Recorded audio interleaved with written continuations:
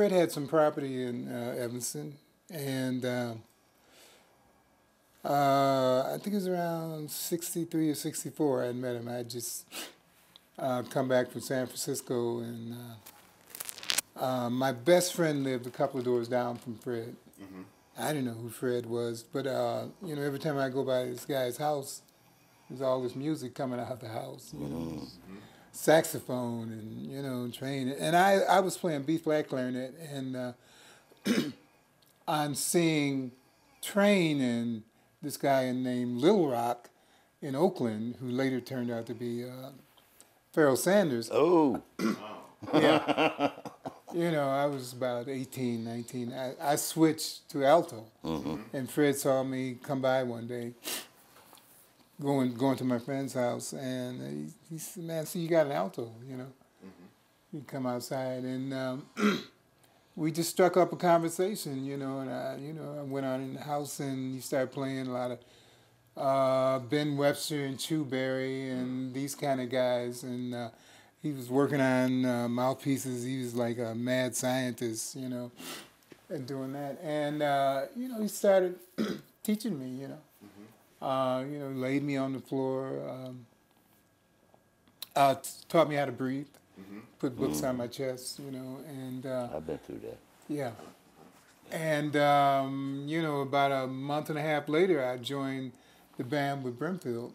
He was in it, and what was the drummer's name? Arthur Reed? No, it was from Evanston. But anyway. Not Bucky. No. So that was my first experience, you know, in a band, and I always liked the way, you know, Fred led his life. You know, he's a cool guy, never got high or anything, you know, and you know, that's how it started. And a few years later, I went back to San Francisco. I'm a child of the '60s, you know, and went through that. I was a hipster among hippies, you know, and you know, went through that whole thing, and then I came back in '75, joined Fred again. You know, so we've had a close association, on and off, maybe 40 years, you know. Wow. Yeah, 38, 40 years. Yeah. And how old were you when you first met Fred? You know, back in I was about 18. 18. Yeah. Right. Yeah, I was, you know, very impressed with the jazz, what the musicians were doing, you know, and you know, wanted to be like Miles, and then I just you know, experiencing Train and Pharoah Sanders, that kind of, you know, that side of the music, you know, just, you know, encouraged me, and Fred, he always had that big, beautiful sound, and he always stressed sound production, you know. And so I got, you know, a very firm, some very firm fundamentals about that time. Yeah, so I was a youngster, and Fred was a little older, but always, he was generous. You know, he was always giving, Right. you know. Billy, how about you? When did you first make your I association? went to a jam session once at the Y in Evanston. Okay. It was in the basement. And Fred was there, playing tenor. And we played, I'm flattered he liked what he heard. Okay. The very next day, or 2-3 days, I got a call. That was him. Wow. You know, he wanted to hang out, he wanted to play something with me. And I'm still flattered about that. And Will just said about sound. Say I got a big sound, I guess that's why, playing with Fred. If I didn't have a big sound, I would have been drowned out. So I had to play, you know. That's right. Yeah, and I think the thing that I'm most appreciative about Fred Anderson is he didn't teach me what avant-garde, if I can use that term, jazz was. He taught me what avant-garde jazz was.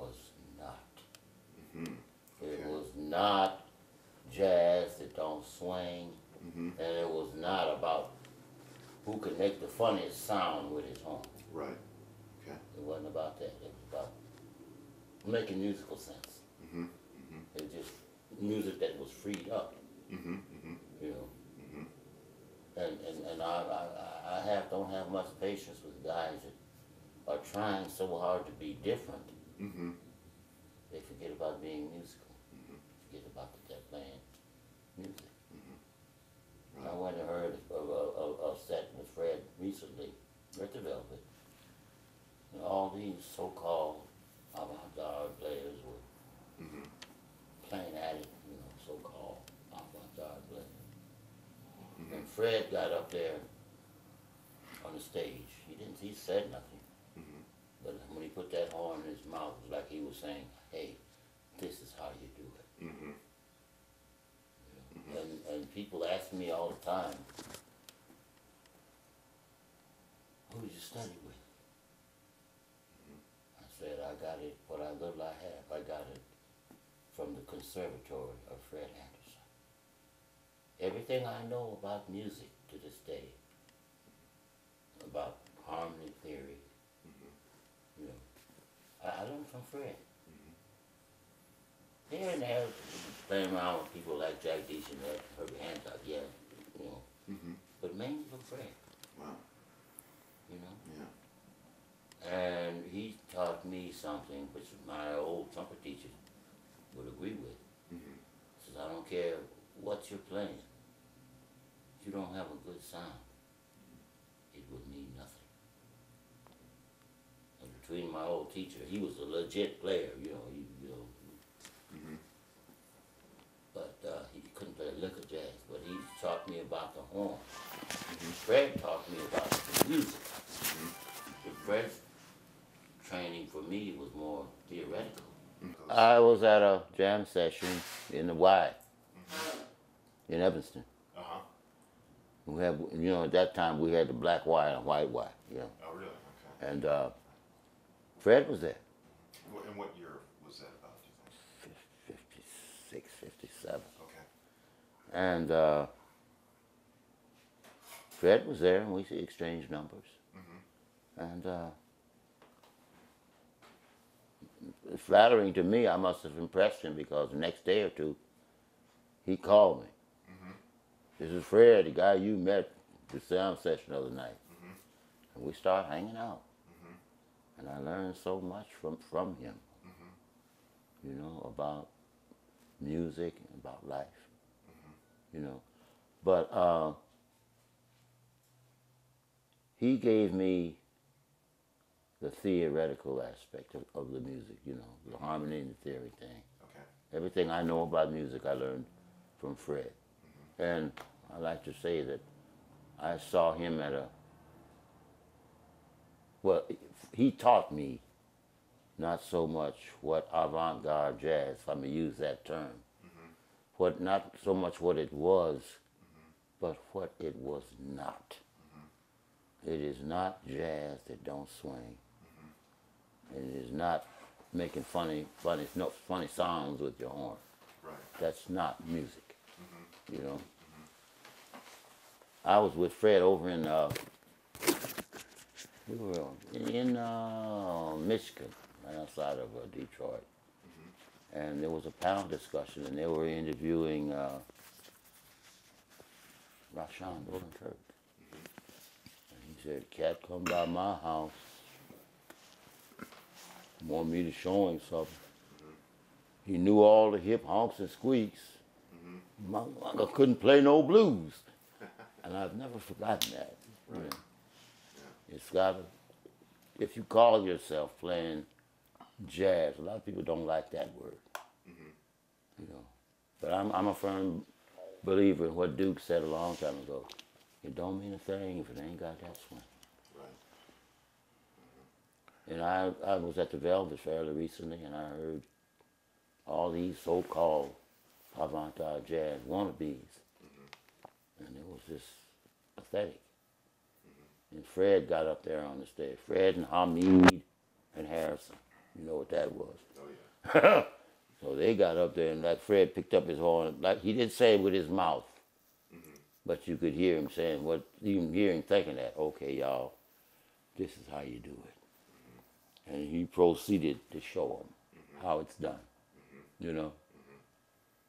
And it's pretty easy to do. You got people like Hamid and Harrison behind you, you know. And I said, I'm sitting there to myself, I hope everybody's hearing this, you know. And he, you know, Fred was telling me that a guy named Kid Jordan, you know him, Oh, sure. know of him, you know, and he was looking for a so-called free player, you know, and he was talking to the late great Eddie Harris. He said, I'm looking for somebody that's playing free. Eddie Harris said, hey man, I know just the man you want to see. I know somebody who's been playing free since the Second World War. He was talking about Fred. Wow. This is coming from Eddie Harris. Yeah, right, sure. You know, Eddie Harris steered Kid to Fred Anderson. Wow. You know. And what a great partnership they've had. Yeah. And I tell people all the time, they say, who did you study with? Who did you study with? What's your credentials? I say, I graduated from the conservatory of Fred Anderson. You know. And when he introduced me to Vaughn Freeman, we were at a session in. And these guys were on the stage playing. And Vaughn said, get on up there, boy.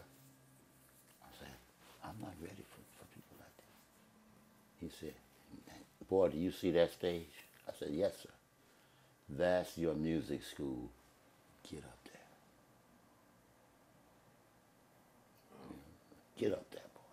And how old were you at that time? About 19. 19. You know. Wow. And I've been blessed all through the years of being able to play with some of the greatest musicians around. Greatest local musicians. Well, once or twice I played with a giant like Lionel Hampton or somebody like that. You know. Now he's one of the nicest men I ever worked with, Hamp. And I stood up to take a solo. I tried to get out of that job. I didn't think I was ready to play with no Lionel Hampton. The big band drummer, Red Saunders. Red Saunders got me that gig. You know. I called Red up. I said, Red, I can't play with Lionel Hampton. He said, man, if you can play with me, you can play with Lionel Hampton. You go ahead and make the gig. You know. So Hamp pointed at me to take a solo. I said, oh, God. I stood up to take a solo, trembling, you know, knees going like that, you know, taking a solo. And I could hear this guy standing behind me. Ah, blow, blow, blow. Ah, yeah, blow, blow, blow. You know how Hamp. Right. And you know, and I heard him lean over to his drummer. Hey, man, this guy can blow, okay? Wow. That was Yeah. one of my biggest thrills, compliments in life. Wow. Yeah, that's great. Who are some of the other musicians that you've played with, you know, besides Fred? I played with a guy named George Hunter. And you know who got me in that band? The late, great Donald Myrick. You know, the guy that got shot dead in California? Really? He played sax with Earth, Wind and Fire, you know. Okay. I met Donald Myrick, Louis Satterfield, Phip Ricard, who ended up playing trumpet for Sammy Davis Jr. You know, another guy named Earl Crosley, John Neely. John Neely had played with Lionel Hampton too. You know, Earl Crosley played a lot like Stanley Turrentine. You know, great players. You know, a lot of these guys had been with people like Basie. These were musicians with a capital M. I didn't feel like I belonged with them, but that was another very valuable music school. You know, and you can get only so much in a conservatory or studying. Without practical experience, it means nothing. Most of what I learned right on the stage. Right. So, in your experience with, you know, playing all these wonderful musicians, you know, with Fred Anderson, how does that experience, you know, relate to the others? You know, where would you place that? How would you describe, you know, the meaning of that in relation to the other Well, musicians you've played I'll with? put it like Joe Siegel put it to me. Before you can get free, you got to know what you're getting free from. I got that from Joe Siegel. You can't start out like trying to play like Ornette Coleman or Eric Dolphy. You got to listen to what's going on before. And I think the person who I admire so much for having a broad sense of where the music has been and where it is now and where it's going is Wynton Marsalis. Great musician. And he's so knowledgeable about the music and its history. You know? That's something I like so much about him. He's one of my favorite players, by the way. Wynton Marsalis. Yeah, no, he's an incredible player. Oh, yeah, he's one of my favorite. And so much more. Well, what I like about Wynton, he brought the interest of jazz back to the young black people. You know, back in the 80s, you know, jazz was dying. All the young guys coming up, they were either going into R&B or something like that. Right. They weren't going into jazz. And Wynton brought them back to it. Right. Yeah. I will always respect him for that, you know. But it's a shame that America, black America in particular, doesn't know about people like Miles Davis, John Coltrane. You know, these are household words to us. Right. But to most of the people coming up, they don't know anything about that. Yeah, it's a tragedy that It's so sad. that there's such a national ignorance of. I mean, these are great people. They're like. You know what Dizzy said? Historical figures. You know what Dizzy said? Jazz is too good for America. Really, Dizzy said that. Wow, that's heavy. I had the pleasure and honor of shaking hands with him once. I was like, the guy I said I played with, George Hunter. He introduced me to Dizzy because he used to play with Dizzy. Hey man, this is Burks.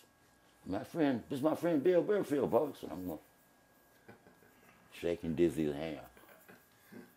Yeah. And he was, off all the guys that I've met, I won't say played with, I didn't get to play with him, unfortunately, but I've met him. And the biggest heart. Yeah. And everybody that has been around Dizzy agrees with me, says the same thing. You couldn't meet a nicer man. Yeah. You know? Yeah. More wonderful human being. Yeah. Yeah. Yeah. On top of being such an incredible genius musician as well. Badass, genius. Innovator, whatever Whatever else. you want to say. Nobody else could have kept, other trumpet player could have really kept up with Bird. I can't think of anybody else could have played with Bird but Dizzy. Nobody. Well, yeah, let's get back to you. And, you know, could you, explain a little bit about what, your early playing situation was like with Fred Anderson? And, I mean, you were involved with, like, the formation of the AACM, weren't you? Or, part of that? Or were you? Not really. I joined the AACM later, actually a couple of years ago. But when they were making their great forge, I had gone out to Frisco. But it was just a learning experience. Just playing next to Fred. I always liked the way he was so focused. He was so focused. I mean, it's really what he's done is just been incredible. And nobody knew that he would become a club owner, entrepreneur.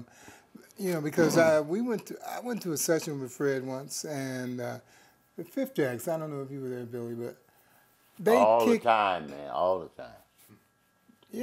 Fred was playing that stuff that this was before Ornette hit.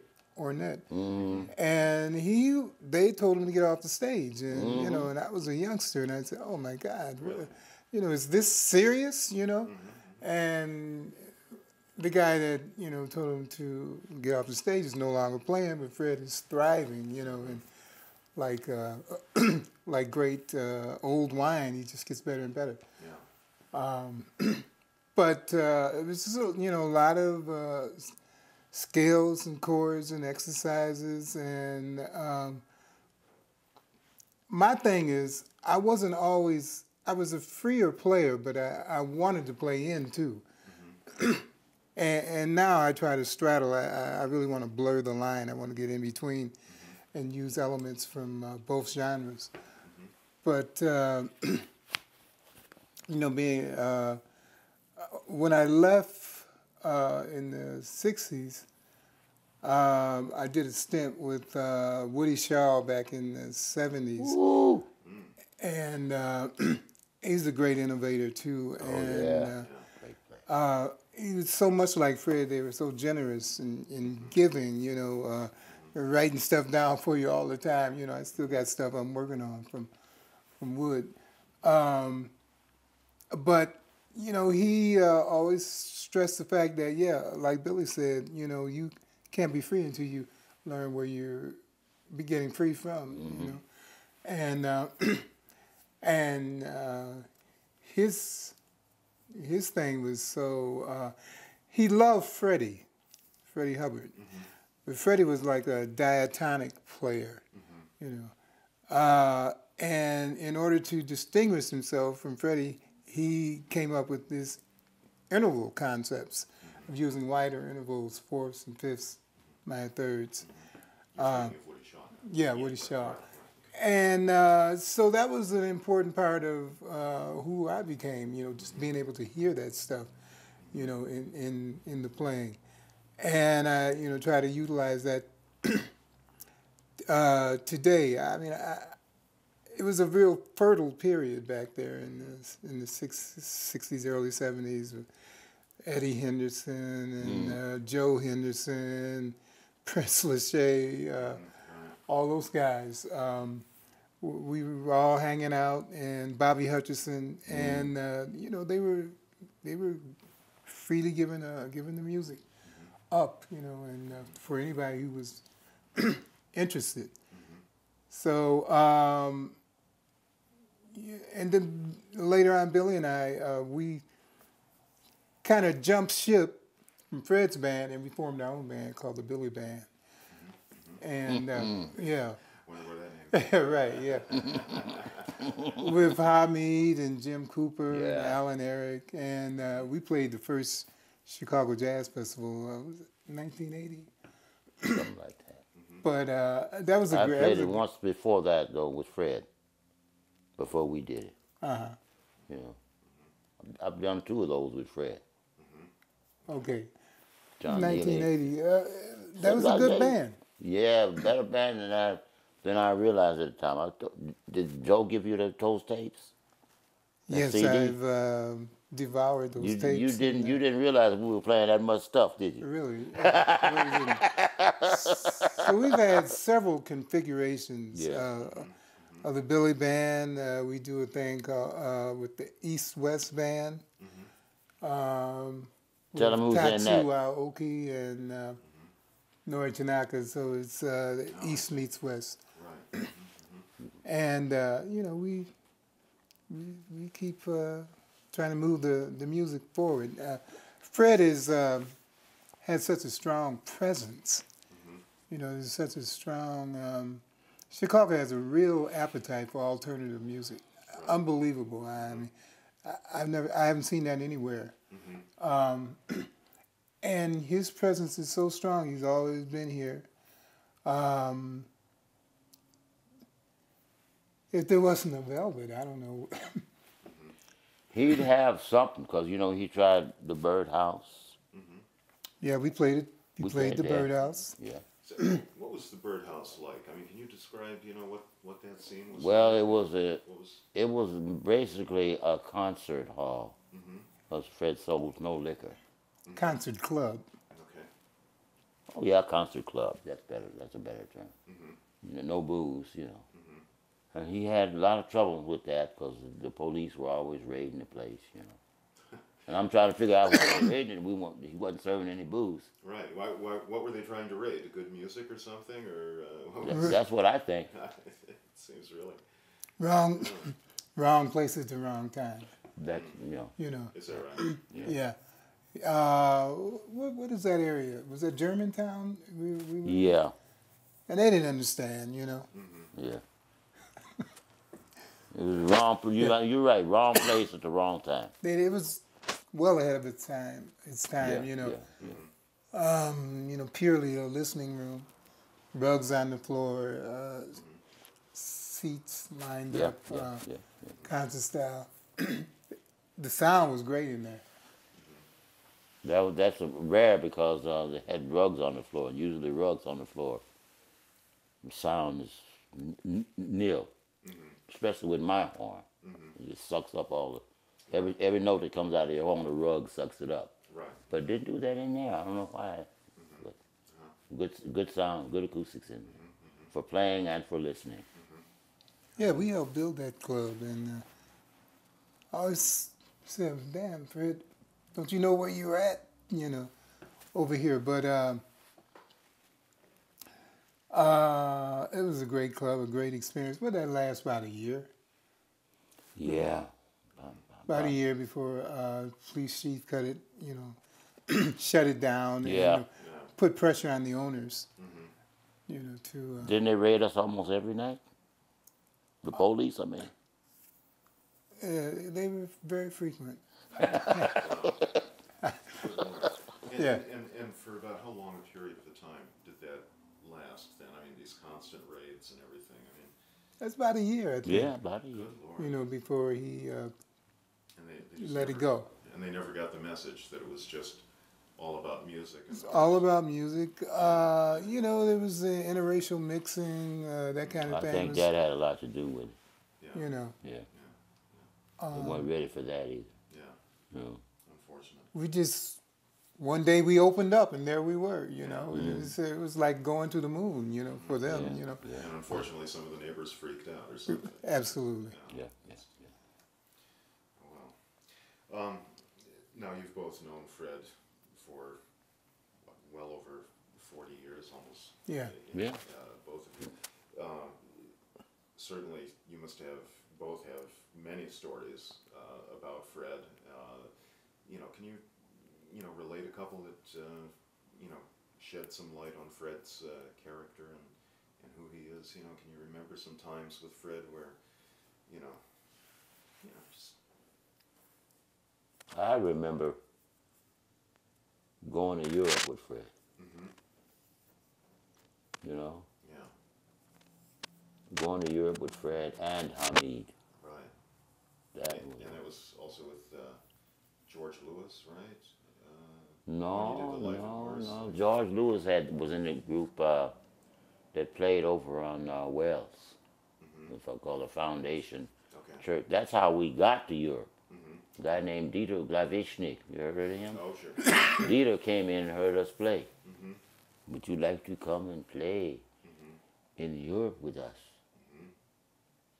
Yeah, I said, yeah. I said, yeah. When do the plane leave? You know. You know, and that to me was a learning experience because being a veteran, you know, I walk around among the German people. And I'm saying to myself, and they're so warm and so friendly. The biggest jazz fans I've ever known in life on this planet were in Germany. And I'm walking around and I'm saying, we used to be at war with these people. You know, I could walk around by myself at night. Right. I wouldn't do that in Chicago. You know, That's right. I wouldn't do it in Chicago, That's right. but I'd do it in Germany. That was in Hamburg, right? That you. All over Hamburg, Frankfurt, Yeah. Okay. and all over Austria. Wow. The place I did not like was the place that I thought I would love the most, and I ended up hating it more so than any place that I've ever been in Europe. Really? That was Paris. Is that right? I didn't like Paris. Yeah. The Parisians, but I was talking to a friend of mine, John Hannah Taylor. You know him, alto, the soprano player, and I was telling him I didn't like Paris. I didn't like France, and he said, "What part of France were you in?" I said, I was in Paris." He said, "You've never been to the south of France? You've never been to the Riviera?" I said, "No." He said, "Look, brother, to compare all of France with Paris is like comparing all of the United States with New York City." I didn't like that place either, so I know exactly what you're talking about. yeah, yeah. Okay. But you know, the Germany was the warmest place that I've been, and I love the food. Yeah. You know, funny story. You got time? They told me that a German woman was in the audience. We were playing in Hamburg, and there's a German woman in the audience, and she wants to meet you. She loves the music. I said, "Oh, I'm fine," you know. And she walks up to me, and her husband's standing right there. And she walks up and kisses. "Oh, I love your music." And she kisses me right in the mouth in front of her husband. I'm saying, "Uh-oh, I'm from Chicago, right? I know that's trouble, you know."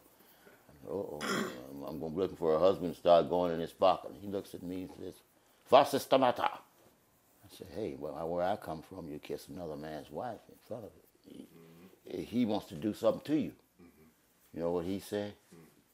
"Well, this is not Chicago. I kiss you too." He kisses me right in the chest. And I'm saying, "Wow, man, what is it?"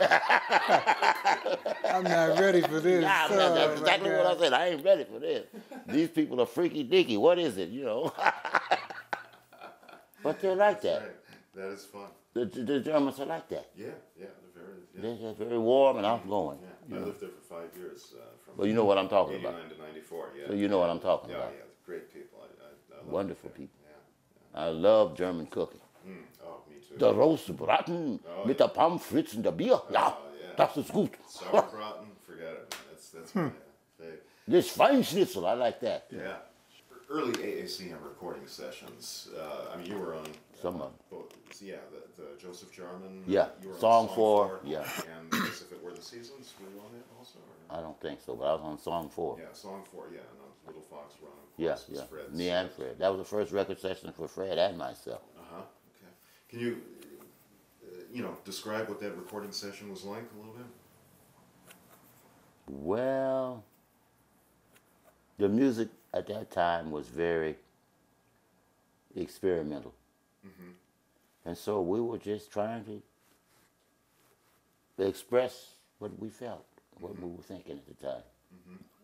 That's what music is about, expressing what you think and what you feel, you know. And I looked at that as a very learning experience, you know, playing with Jarman. When I got overseas again with Don Mourier, and Jarman was taking me all around and showing me, you know, what was what in Europe.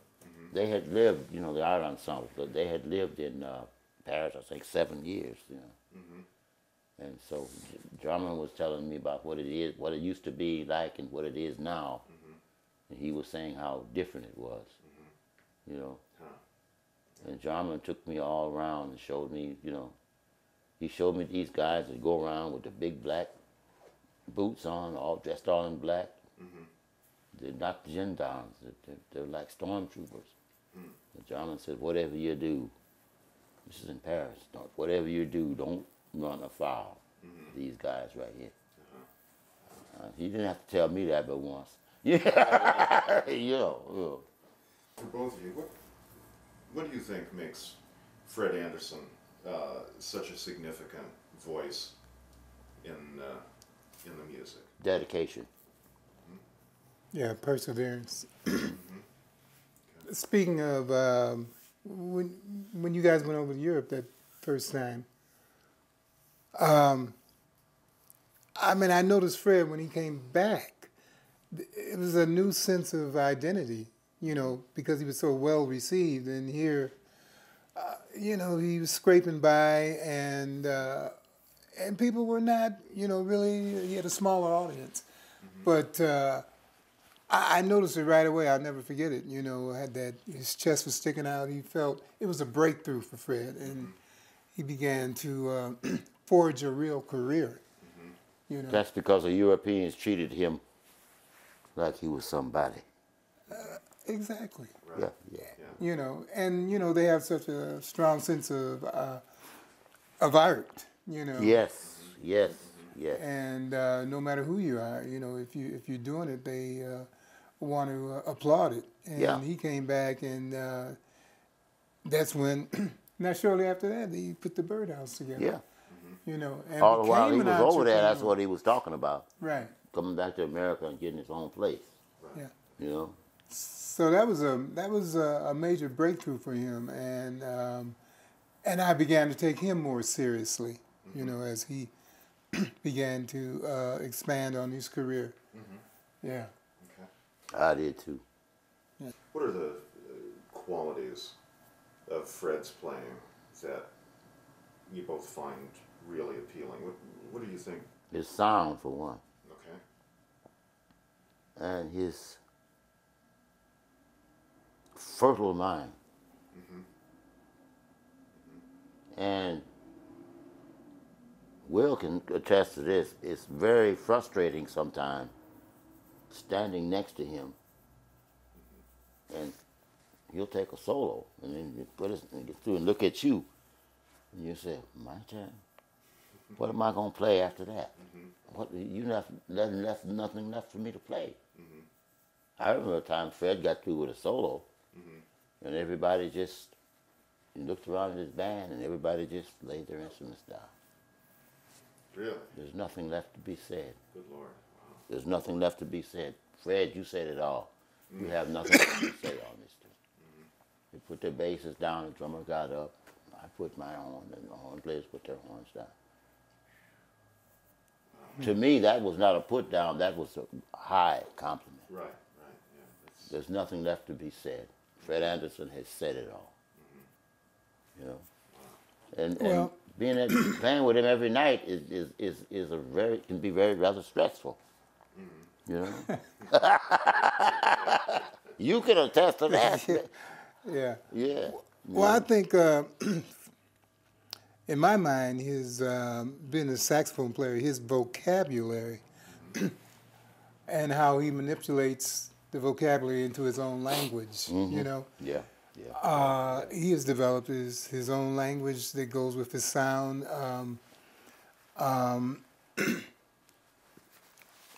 You know, it's pretty incredible. And now in his later years, he has some preconceived notions, but he comes out and it's just one thing. Everything connects. You know, it connects for his beginning, a middle, and an end. There's a narrative, and he plays the whole range of the saxophone, from top to bottom. I like that in him. And he's a man of he's not a man of a lot of words, you know, and but sometimes I'll be playing at the Velvet. I'll bring my group in, and you know I'm thinking that we did pretty well, and at the end of the night he'll put some obscure Charlie Parker tune on, and you're like, all right, this is the deal, you know, you know, like, yeah, what you did was cool, but here's the real deal. you know, some birds just going crazy, you know, and I just look at him and say, man, why you got to do that, you know? I was with Fred one time, and we were with somebody and was putting Bird down, bad mouthing Bird. Fred was ready to challenge him right there on the spot. Fred was gonna fight this guy, man. Fred's a Bird fan from way back. Right. And speaking of Fred and you know his ideas on the horn, and long before John Coltrane was taking 45-minute solos, Fred was doing the same thing. One of the most long-winded players Right. I've ever seen in my life. Remember what we used to do? Fred, he has a tendency, when he really gets into his music, he gets in that crouch. Right. We'd go down the street and have a drink. And we come back and he was still in it, you know. Wow. Still exploring. Yeah, you know. A couple of weeks ago, I was speaking with William Parker, and he was telling me the same thing, basically, where he had just done a date in Paris with Fred and Hamid, and he said, you know, when Fred goes into that crouch, he says, you know, watch out, and he said on that concert in particular, he said he had heard Fred go to places in the music that he had never heard him do before. It's like, you know, at his age and everything, but he's still playing as powerful as ever and just going further. And it's like incredible to think. Fred did something in Europe. The first night we played there, I never will forget this. And Fred just struck out. Normally he doesn't do this, but he struck out with body and soul. And I regret to this day that that was not recorded. I bet. Yeah. You've never heard body and soul done like this. And to my knowledge, to my memory, recollection, I never heard him play body and soul again. Is that right? He just did it that one night in Europe, Austria somewhere. You know what I mean? And Well, just last week, we were all playing tunes, you know. Yeah. So, you know, I told her, I said, Fred, I like the way you play tunes. Yeah. Well, you play How High the Moon and stuff like that. Is that right? Yeah. On that gig that we were on together? Right. Yeah. Perdido, all that stuff. Wow. Well, you see, before Fred was playing so-called outside, so-called free jazz, that's what he was playing. You know? He has that very strong foundation. He got the roots. Of what Roots, the roots of the music. You can't start out trying to play like Coltrane and Ornette. You gotta go on, you gotta reach all the way back. How do you both think Fred Anderson should be remembered in the history of jazz in the future? How do you think that, what would his rightful place be? Innovator,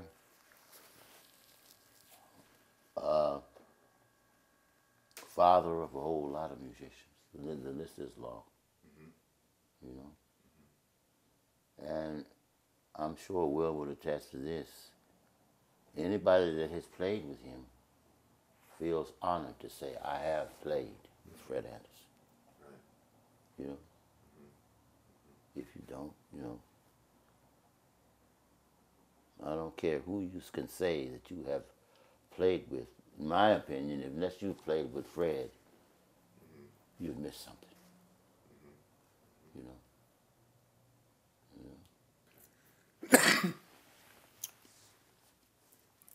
Yeah, master, improviser. Yeah, he had a lot of babies. We all came out of Fred. We all did. A great strategizer, you know. He always used to tell me, figure out a way to do it, you know. Figure out a way to do it. And, you know, he persevered. I never knew that this journey was going to be like this, you know. Now he's got a brand new club, you know. His presence is so strong that, you know, as well as being a great musician in the alternative genre, he has encouraged so many people, you know, to play, especially young people coming up, and they have a whole nother zone of young people coming up who worship Fred, you know, not just the older guys. So, you know, entrepreneur, strategizer, club owner, survivor, you know. He's the only jazz musician, if I can use that term, that I know of, who's got his own jazz club. Right. Yeah, I can't think of anybody else around the country that's doing that. Not that it's lasted this long. Well, you know, the Brecker guys, they do some stuff. Do. But Oh yeah, right. yeah. I think in New York. In New York. In the South or something. Right. Yeah. But on the alternative scene, you know, and it's flourishing and getting ready to move to another level, and just a lot of integrity. Right. You know, that's the thing. He doesn't bullshit. You know, there's a lot of integrity. Yeah. So. I'll tell you what else he's a master at, other than music. I don't know if you know this, B, but Fred is a master chef. Is that right? Oh, good Really? googity boogity woogity, man. Yeah. He hoards it all. He won't share it. He'll share the music, but he won't share that. You're right. He said, "What you eating, man?" Oh, just some nothing. Man. Right. Yeah, he cooks. His late wife, she used to say that he'd put her out the kitchen. Is that He'd be right? coming in, did you do this? Did you do that? Did you put this in and did you put that in? She'd say, oh, look, you finish cooking. I'm going to sit on my butt. You finish cooking. These guys he'd used do to, it. You know, I'm a youngster, and these guys were talking about, well, they got chicken legs on sale at Jewel for I said, what? These guys would be talking about this shit. You know, they got chicken legs on sale and blah, blah, blah, and you know, The Fred would call that econing. You got the econ. I'm doing the thing. right, they be talking about, you know, Yeah. gifts of the kitchen, you know. You know, I couldn't get with that, but I could, because after my mama died, I had no wife and no lady friend, so I had to learn how to cook, so I had to cook for myself. And so I got all my cooking tips from men. From Fred? From Fred and other men. Okay, all right. You know, they say that cooking is supposed to be woman's work. Oh. If that's the case, why is it that all the great chefs around the world are men? Right, exactly. And Fred could be a head chef in anybody's restaurant. I've told him that to his face. Is that right? Wow. Oh man, it's too much work. I don't want to do that. You know, it's about painting a picture and telling a story. You know, a whole lot of guys, they want to get up on the stage and show you how high, how fast they can play and how much they've practiced. But if you can't paint a picture and tell a story, that's what music is supposed to be about. Right. Painting a picture and telling a story. Technique, chops, it's a means to an end, not an end in itself. Right. You know? And Fred is a good example of that. You can't find anybody with more chops on the instrument. Yeah. But everything he plays makes musical sense. Right. You know, like you just said, you even won't do all that screeching and making funny noises and all that. He doesn't do that. Everything he plays makes musical sense.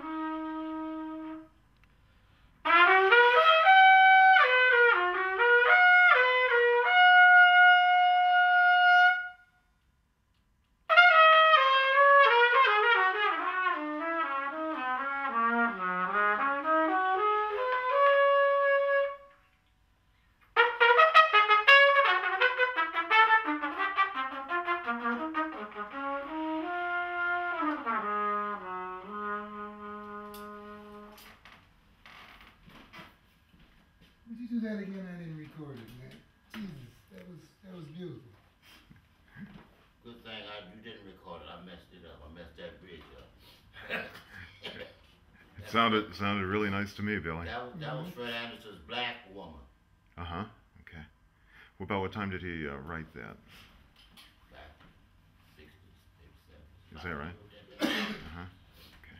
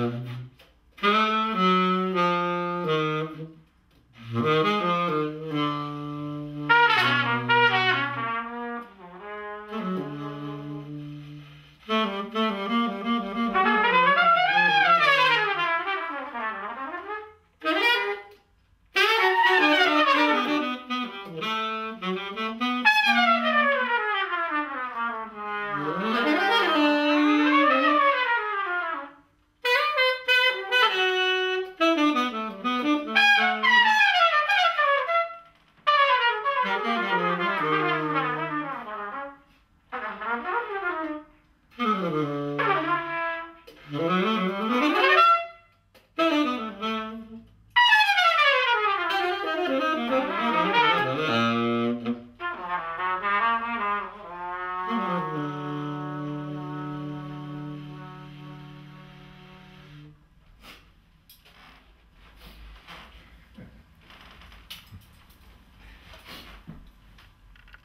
know what Joseph Jarman used to call me?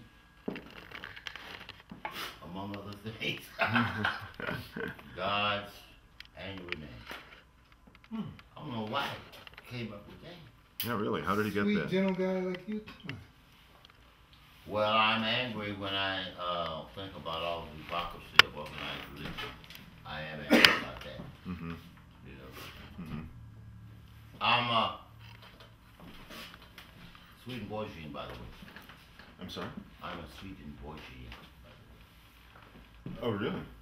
Is Sweden? Sweden, Emmanuel Swedenborg. Oh, really? Yeah, I'm a real big into. You know who turned me on to Swedenborg? No. Richard Abrams. You know Richard Abrams. Is that right?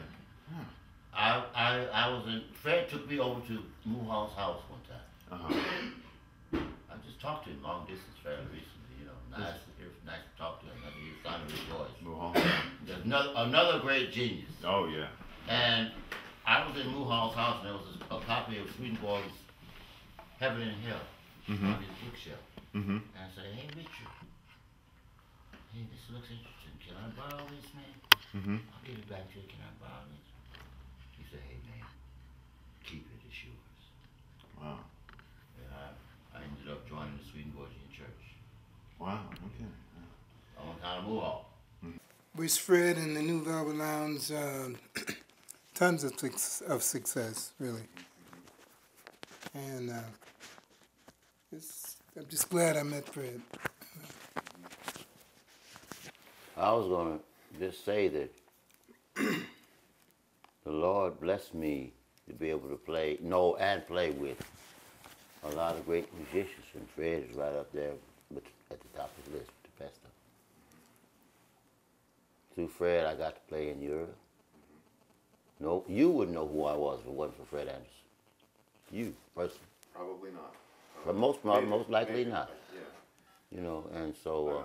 I'm sure you would have made your reputation anyway, Billy. I don't think so. Oh, I think so. You're a great player. Fred got me originally, you know, you're talking about the AACM. Mm-hmm. I was one of the original members. That's right. Of you know, by means and by way of Fred Anderson. Like I say, I was introduced to the Swedenborgian train of thought through Fred indirectly, because Fred had taken me over to Mulhall's house. Through Fred, I knew people like Vaughn Freeman, whom I wouldn't have known otherwise. Right. You know.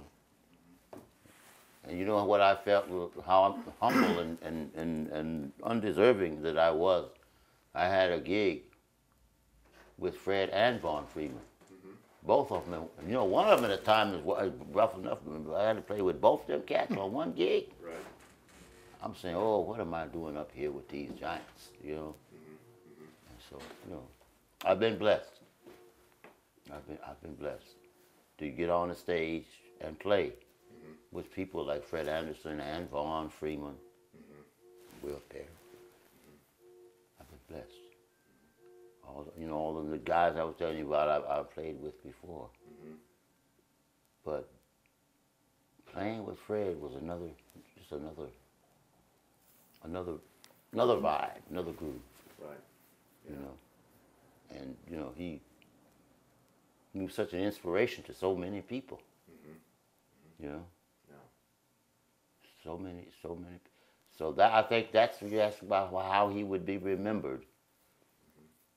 I think he would be remembered as an institution, a musical institution. You know, because he paved the way for so many people. You know. And you gave me the idea of owning a club. That's a new thing. A jazz musician owning a jazz club. No one else has thought of that. Yeah. Well, it's Not not really. exactly new, but to have survived this long Yeah. Right. is pretty, it's incredible. Yeah. Especially with the challenges of the new music. Right. Of course. It's, A club that That's world renowned. world renowned and features new music. You got a lot of jazz clubs, right. Yeah. but they don't dealing with new music. Exactly. Yeah. You know? Good example.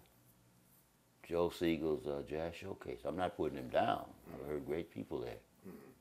But nowhere will you hear new music like you can at the Velvet Lounge. Oh, right. Nowhere. Yeah. Right. Yeah.